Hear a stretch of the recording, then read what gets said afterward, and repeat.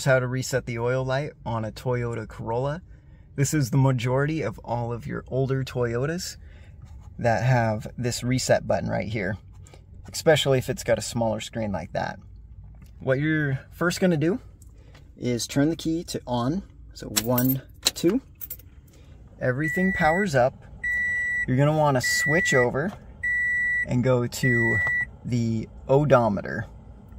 On many other vehicles, you'll actually go to trip A and reset it, and then follow all of the rest of these steps.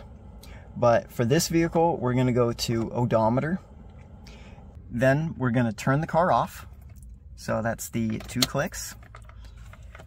We're going to hold this trip button down, push the brake and hold it, then turn the key 2 clicks back on. You'll just watch that line go all the way down until it is fully reset. All done. Thank you for watching my video, guys. If you liked it, please hit that like button and also subscribe if you want to watch more of my videos. In my description, I do have referral links.